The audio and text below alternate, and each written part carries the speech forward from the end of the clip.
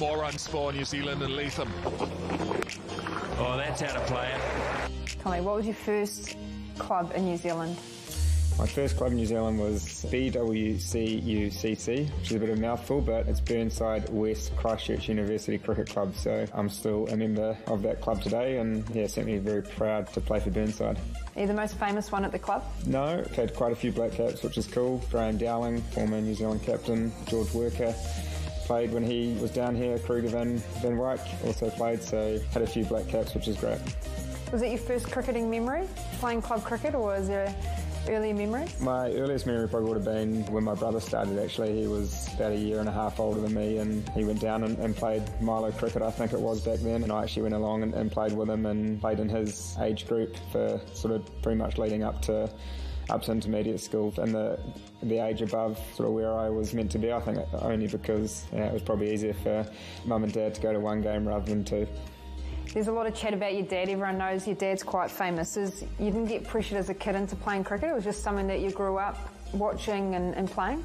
Yeah, I think growing up actually rugby was probably my number one sport that I enjoyed playing the most. Cricket was something that I also enjoyed doing, but yeah, I certainly back then wanted to be an All Black more than a black cap, and it wasn't until about fifth form, I think it was, where I stopped playing rugby and sort of focused a little bit more on cricket. Managed to make an under-19 squad over the winter, so the focus sort of shifted from playing both rugby and cricket to just playing cricket. So certainly look back at my rugby days as something that I really enjoy, and it's great having a bit of banter with the guys because there are a few keen rugby players around the group as well. Who was your first cricket coach? Well, Dad sort of, when I was really young, he was sort of the coach that managed to, I think, help the group, help my teammates, and maybe because he was sort of the one that knew cricket, and it was certainly great to have him involved when I was young, but sort of when I started making a few rep teams and sort of started getting a little bit older, he tended to take a back foot step and sort of other coaches took over, but you know, it's always been great having him in the background. Who's been your biggest cricketing influence? I've been lucky enough to have, I guess, a lot of good coaches along the way. I think someone like Bob Carter, who was my first Canterbury coach, managed to spend a lot of time with him from a batting point of view, and once he sort of moved up to the Black Caps, then someone like Craig McMillan has been a massive impact on me in terms of guys or coaches that both know sort of my game almost just as well as I do. So when you aren't with those guys sort of throughout a tour or throughout a season, they tend to sort of notice things that you might not notice when you've been playing so much. So it's nice to have different coaches in the background that you can call upon and have a hit with, or just talk batting. So yeah, I certainly appreciate those two guys. Have you got a cricketing hero that you always wanted to be like, or someone that you looked up to? Probably Michael Hussey was probably the one that I enjoyed, or someone that I idolised. Mr. Cricket, certainly enjoyed the way he went about his cricket, how passionate he was. Also a fellow left-hander that batted a little bit at the top and also in the middle. So someone like him had an amazing career for Australia, and I certainly just enjoyed the way he went about his cricket, and how successful he was pretty cool. And now the offside. Don't move, stand there. Timing, lovely from Latham. Looking back on your career so far, because you've got many years to come, and I'll talk about that in a second, what's sort of been a highlight of your career so far? It would certainly be the World Test Championship final. I guess to win the inaugural Test Championship was an amazing feeling. Over a 2-year period to play the cricket that we did, it wasn't just a one-off sort of tournament over a 6-week block. It was over a 2-year period and in different conditions around the world. One, to make the final was an amazing achievement, but also to win it was pretty special, and probably on the back of what happened in 2015 at the World Cup, and then also 2019. To come so close to winning a world event was pretty disappointing. To not quite get there, but to finally get there in the Test Championship final was an amazing feeling.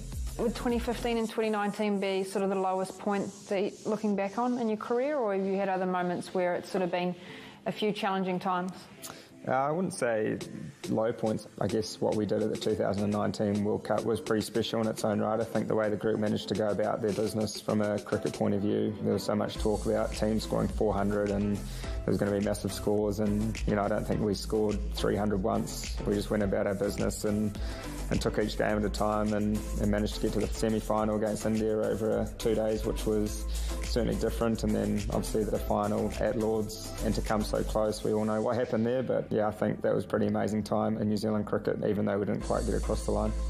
Coming back from England after the World Test Championship and sharing that moment with New Zealand, how was that experience for you? It was certainly a different feeling. Obviously, the emotions of winning it and then heading into quarantine for 2 weeks was slightly different, but I guess once we got out of quarantine or sort of while we were in quarantine, and then once we got out, to see how much support we had, how much the public got in behind us was pretty overwhelming, to be fair. You know, we had the Mace tour throughout New Zealand, and the amount of support that we had throughout those sort of week that we did the tour was it was pretty special, and we're certainly very thankful for all the support that we get.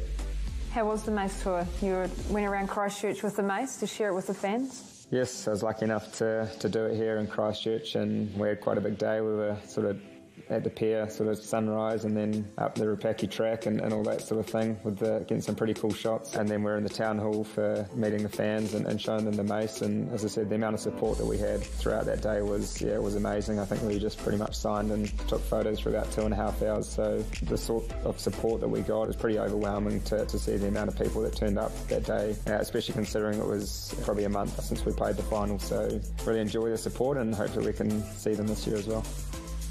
What does it mean to this group being called the World Test Champions, being world champions at Test match cricket?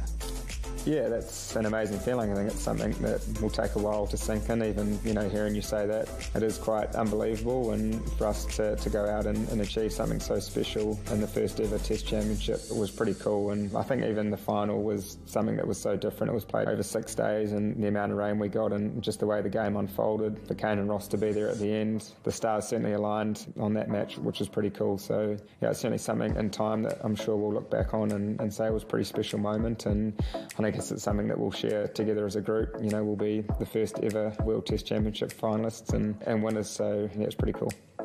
What are sort of the things you've learned about life, I guess, from playing cricket? Oh yes, I've been lucky enough to be around the group for a long period of time, and to see guys sort of at the back end of their career. I think you sort of realise that there is life after cricket, and you're a long time retired, and it's important that you have something to fall back on outside of the game. I'm lucky enough to have a little family now, and I guess it sort of puts life into perspective. And I guess going home, whether you've had a good day or whether you had a bad day, seeing the smile on your family's face is pretty cool. So yeah, I guess it just puts cricket into perspective. It's just a game, and once you're off the cricket field, you're a father, you're a husband, and you turn into that role pretty quickly.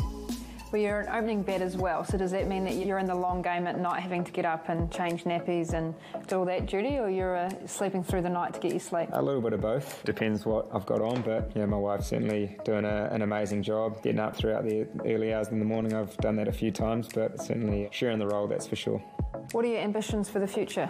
To keep being a member of this team, I think, to keep winning games of cricket for New Zealand and trying to play my role as best I can. Certainly a great group to be a part of, where we enjoy each other's company. We're all good friends and we have a lot of good times together, so just want to keep enjoying my cricket and keep trying to put performances on the board to win games of cricket for New Zealand. Enjoy a shot like that from Tom Latham. What cricketing legacy do you want to leave?